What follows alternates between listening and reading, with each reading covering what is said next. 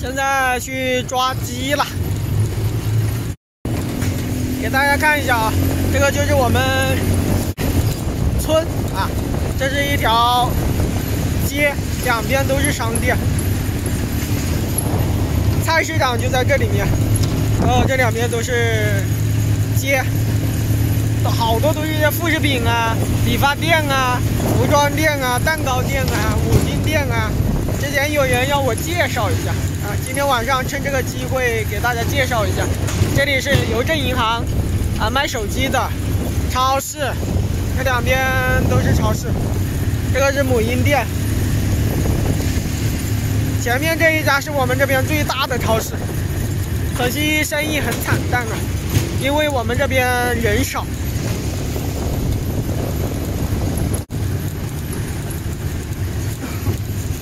差不多就这样了啊。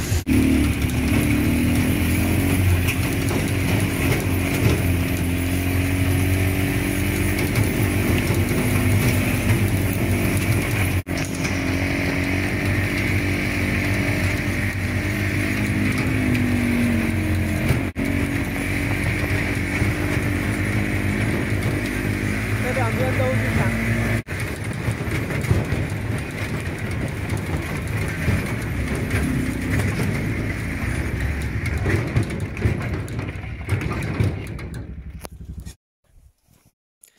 现在已经到鸡棚了，抓一只，嘿，飞了。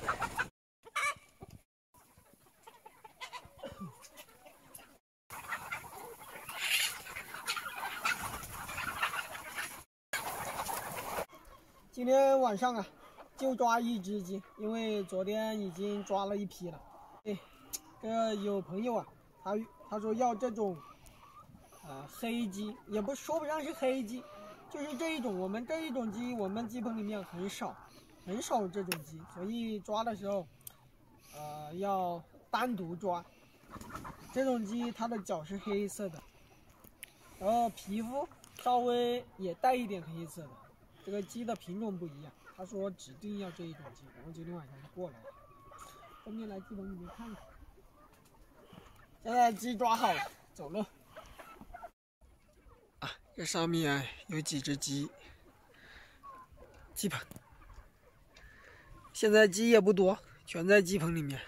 这里面是去年4月份进的鸡苗，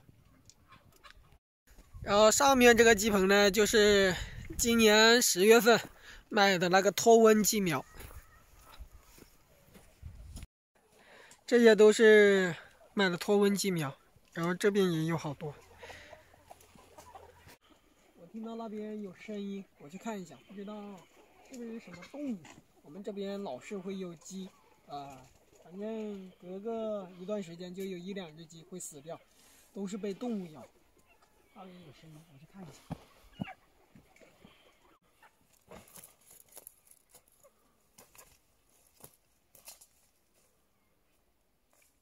以前在这边就发现过有那个鸡死亡的，把内脏给掏开。算了，这个大晚上的有点害怕，早点回家。嘿，走了。